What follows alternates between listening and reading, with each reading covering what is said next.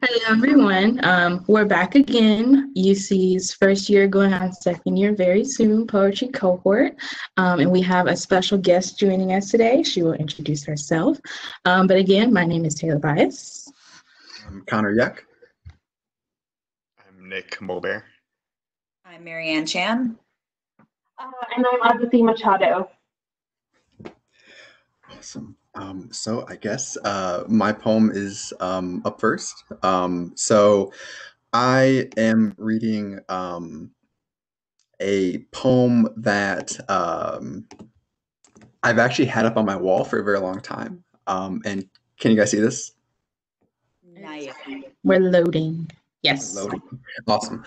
So it's The Planet Krypton by Lynn Emanuel. And people in the program know my interest in the atomic. So this might not be a surprise for reading this poem, but it's also just a piece that is like hot to the touch in a really kind of fascinating way. So I've always really enjoyed it. So this is The Planet Krypton by Lynn Emanuel. Outside the window, the McGill smelter sent a red dust down on the smoking yards of copper. On the railroad tracks, frayed ends disappeared into the congestion of the afternoon. Eli lay dull and scuffed, a miner's boot toe worn away and dim, while my mother knelt before the Philco to coax the detonation from the static. From the Las Vegas Tonopah artillery and gunnery range, the sound of the atom bomb came biting like a swarm of bees. We sat in the hot Nevada dark, delighted, when the switch was tripped and the bomb hoisted up its silky, hooded, glittering, uncoiling length. It hissed and spit. It sizzled like a poker in a toddy. The bomb was no mind and all body. It sent a fire of static down the spine. In the dark it glowed like the coils of an electric stove. It stripped every leaf from every branch until a willow by a creek was a bouquet of switches resinous, naked, flexible, and fine. Bathed in the light of KDWN Las Vegas, my crouched mother looked radioactive, swampy, glaucous, like something from the planet Krypton. In the suave, brilliant wattage of the bomb, we were not poor. In the atom's fizz and pop, we heard possibility uncorked. Taffeta wraps whispered on Davenports. A new planet bloomed above us. In its light, the stumps of cut pine gleamed like dinner plates. The world was beginning all over again, fresh and hot. We could have anything we wanted. All right. That was awesome. Okay, I'm going to read a poem by Seamus Heaney. I think most of you have read this poem before. It is in his selected poems, Open Ground. And I'm going to read it from the Poetry Foundation. I could just press play and have him read it himself. Reading is better than mine, but I'll read it. So this is called Digging. Between my finger and my thumb, the squat pen rests, snug as a gun. Under my window, a clean rasping sound when the spade sinks into gravelly ground. My father digging. I look down, till his straining rump among the flower beds bends low, comes up 20 years away, stooping in rhythm through potato drills where he was digging. The coarse boot nestled on the lug, the shaft against the inside knee was levered firmly. He rooted out tall tops, buried the bright edge deep to scatter new potatoes that we picked, loving their cool hardness in our hands. By God, the old man could handle a spade just like his old man. My grandfather cut more turf in a day than any other man on Toner's bog. Once I carried him milk in a bottle, corked sloppily with paper. He straightened up to drink it, then fell to right away, nicking and slicing neatly heaving sods over his shoulder, going down and down for the good turf, digging. The cold smell of potato mold, the squelch and slap of soggy peat, the curt cuts of an edge through living roots awaken in my head. But I've no spade to follow men like them. Between my finger and my thumb, the squat pen rests. I'll dig with it.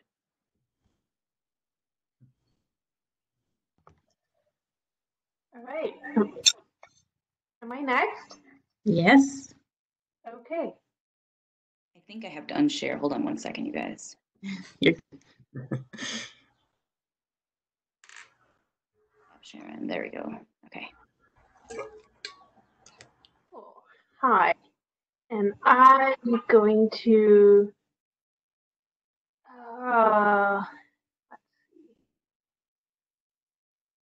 I'm going to read a poem by a poet named Nico Rosenthalis.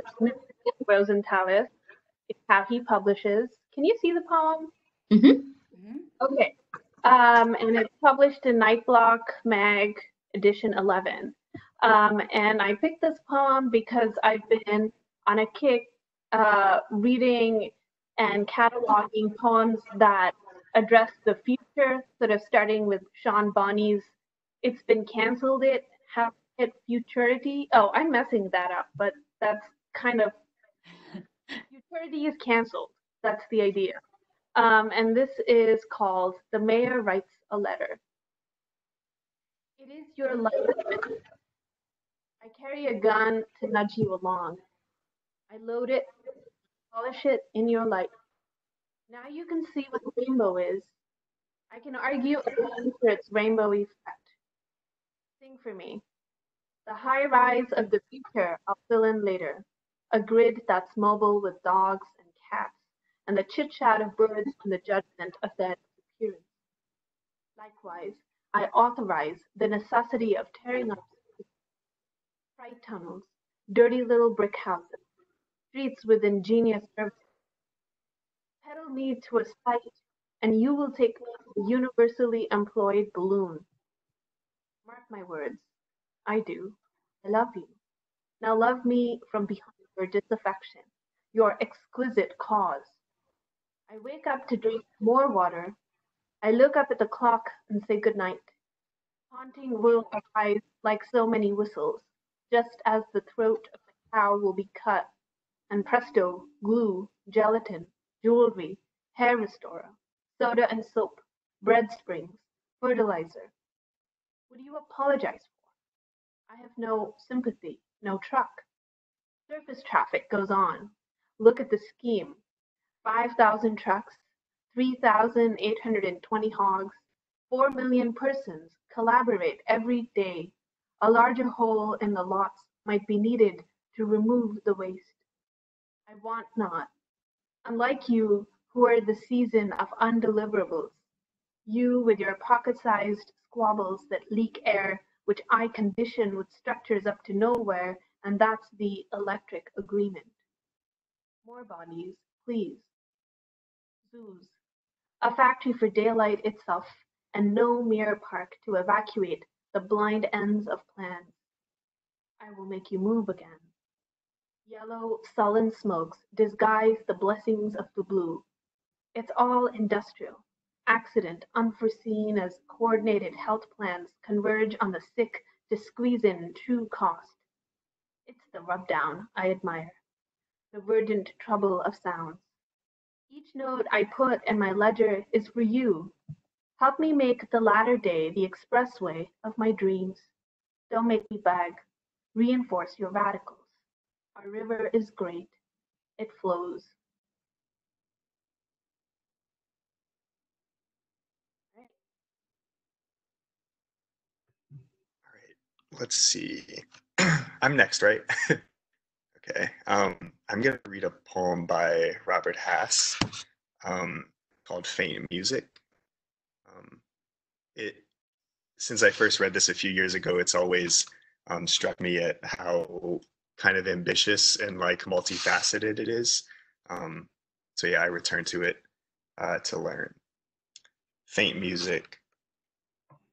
Maybe you need to write a poem about grace when everything broken is broken and everything dead is dead, and the hero has looked into the mirror with complete contempt, and the heroine has studied her face and its defects remorselessly, and the pain they thought might, as a token of their earnestness, release them from themselves, has lost its novelty and not released them, and they have begun to think kindly and distantly, watching the others go about their days, likes and dislikes, reasons, habits, fears that self-love is the one weedy stalk of every human blossoming, and understood, therefore, why they had been all their lives in such a fury to defend it, and that no one, except some almost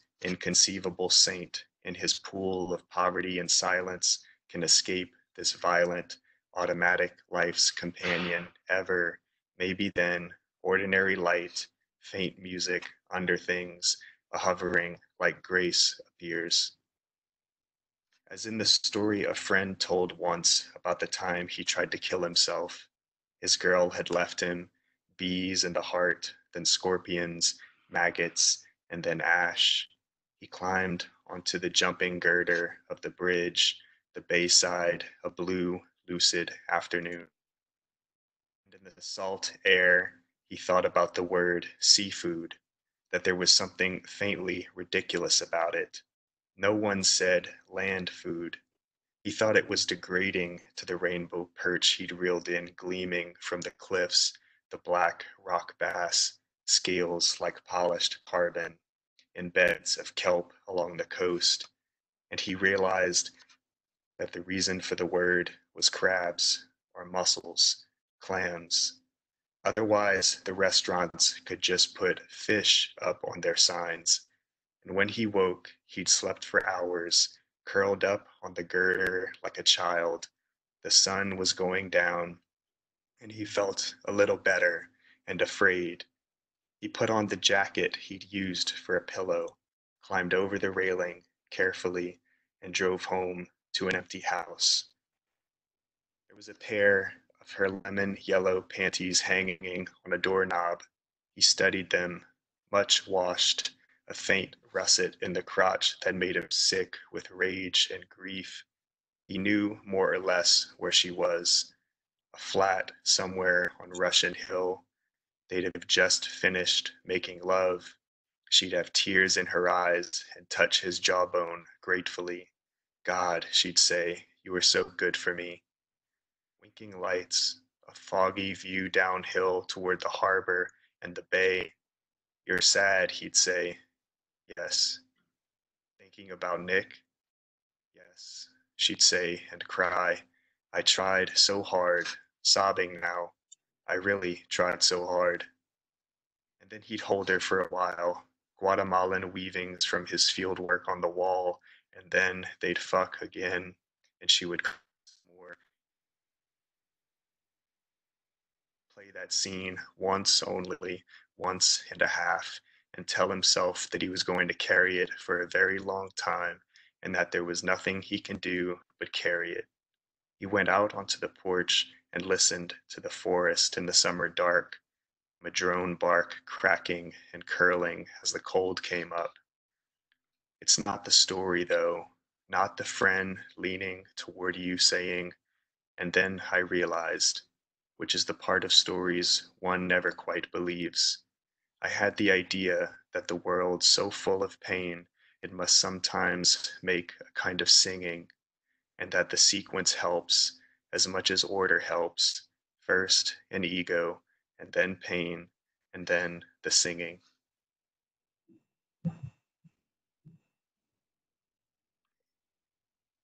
Stop. Okay, I'm going to read a Ross Gay poem, and this poem is in his book, Bringing the Shovel Down.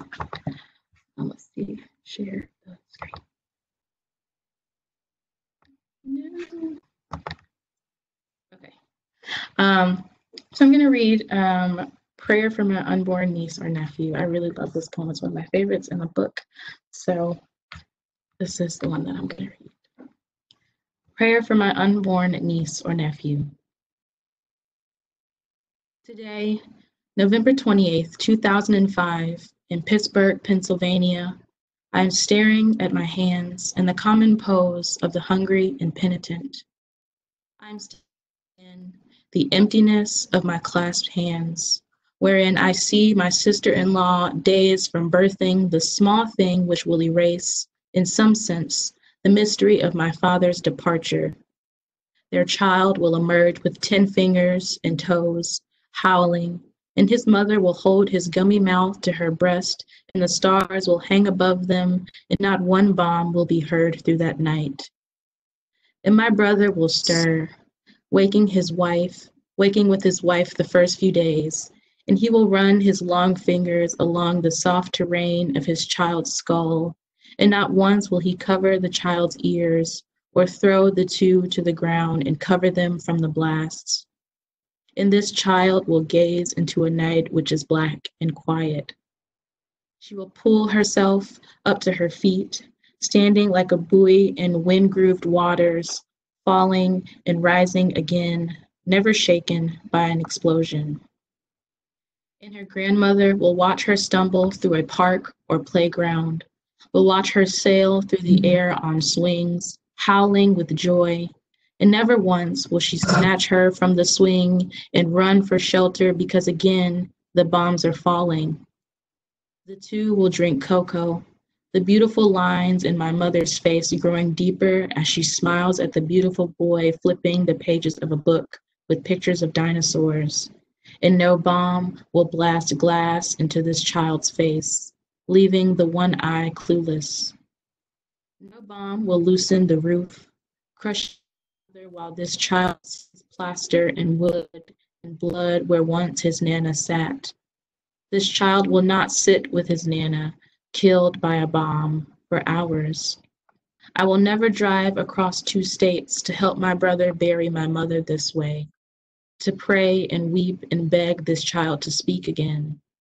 She will go to school with other children, and some of them will have more food than others, and some will be the witnesses of great crimes, and some will describe flavors with colors, and some will have seizures, and some will read 2 grade levels ahead, but none of them will tip their desks and shield their faces, nor watch as their teacher falls out of her shoes, clinging to the nearest child. This child will bleed and cry and curse his living parents and slam doors and be hurt and hurt again. And she will feel clover on her bare feet, will swim in frigid waters, will climb trees and spy cardinal chicks blind and peeping. And no bomb will kill this child's parents. No bomb will kill this child's grandparents. No bomb will kill this child's uncles. And no bomb will kill this child, who will raise to his mouth some small morsel of food of which there is more, while bombs fall from the sky like dust brushed from the hands of a stupid god, and children whose parents name them will become dust, and their parents will drape themselves in black and dream of the tiny mouse which once reared to suckle or gasp at some bird sailing by. And their tears will make a mud which will heal nothing. And today I will speak no word except the name of that child whose absence makes the hands of her parents shiver, a name which had a meaning, as will yours.